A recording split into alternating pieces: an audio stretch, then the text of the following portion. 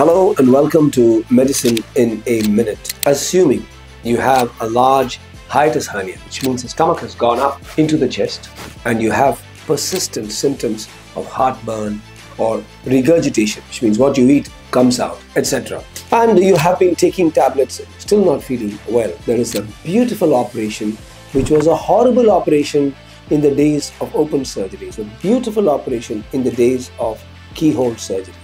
What we do is through 3 or 4 holes, sometimes even through a single hole, we pull the stomach down from the chest and the gap of the hiatus, we repair that and make it tighter, and then we free the tissue around the stomach and create an artificial valve. Because that valve didn't function well, the patient had heartburn. We create a valve and allow the patient to eat and drink without having the painful symptoms of heartburn, retching and regurgitation. This is called a laparoscopic hiatus hernia repair. So, with keyhole surgery, permanent answers to messy problems. Jai Hind.